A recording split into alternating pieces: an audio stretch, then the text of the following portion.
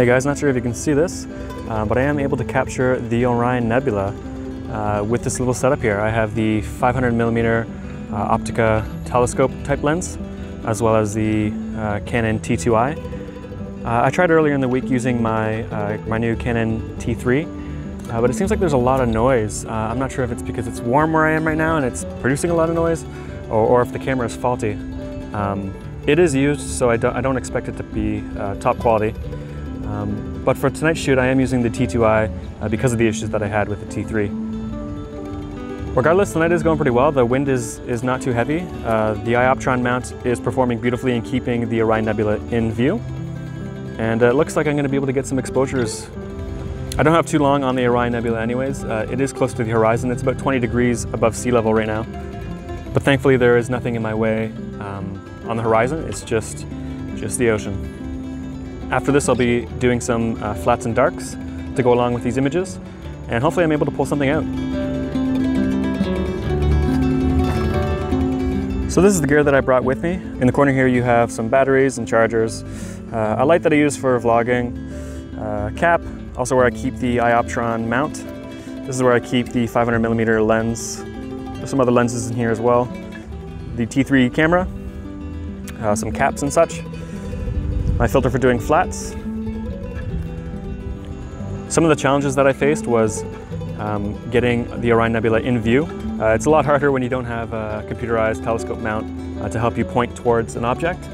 So I am doing this manually, and the best way I did that was I used a 50mm lens to get the object right in center, and then I switched to the 500mm, and yeah, the Orion Nebula was right in view after that. The weather forecast said that we are going to have clouds for the majority of the night, but I did find a window of opportunity to get the Orion Nebula in view, so I'm going to take advantage of that while I have it. And yeah. So I just finished shooting for the night. It turns out this rig does work pretty well. I did have some issues with wind, I had some issues with getting focus, but overall I was able to get some good shots, and I think the night turned out. I'll process these up and show you what I get. In the meantime, I'm gonna go back with the boys and get my drink on.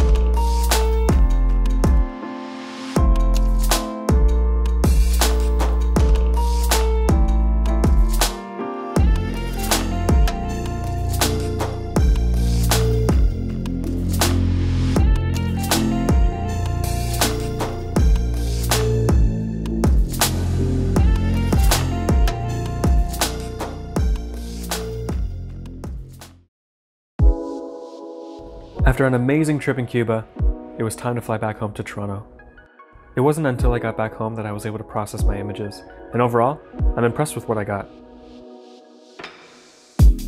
After stacking images from the Canon T3, the noise I was experiencing was basically cancelled out, so that's a huge plus. I'll have to continue using this camera for deep sky objects, even though it has a bit of noise. I was also able to get some good shots of the moon using the Opteka 500mm lens. It has its advantages if you can manage the manual focus. With that same 500mm lens, and using the SkyTracker Pro, I was able to get some good shots of the Orion Nebula. I took 12-second exposures at ISO 800 and ended up with a whopping 6 minutes of total exposure time.